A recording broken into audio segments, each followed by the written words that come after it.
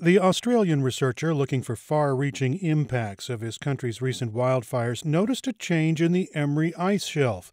Satellite images gathered by the IceSat-2 on its pole-to-pole orbit revealed an event that might have gone unnoticed. Right at midwinter, when you're expecting everything to just stay really cold and frozen and not much going on, especially anything involving water in liquid form, and then bang, a lake drained. And we would not have known about it had it not been for the benefit of satellite observations.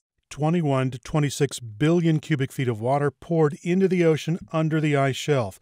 That's enough to tower over the skyscrapers of a huge portion of central New York City. Fricker says a fissure likely opened up in the ice under the lake. Once the water escaped, the ice cover fell and then was pushed back up, creating a rise in the ice. Fricker says a satellite is constantly gathering data on ice shelves in both Antarctica and Greenland. So this capability that we've shown with IceSat-2 is going to help us learn about meltwater systems all around both ice sheets. Fricker says understanding processes like these will help scientists improve their models, which aim to predict what will happen to the ice shelf under different circumstances. The findings are published in the journal Geophysical Research Letters. Erik Anderson, KPBS News.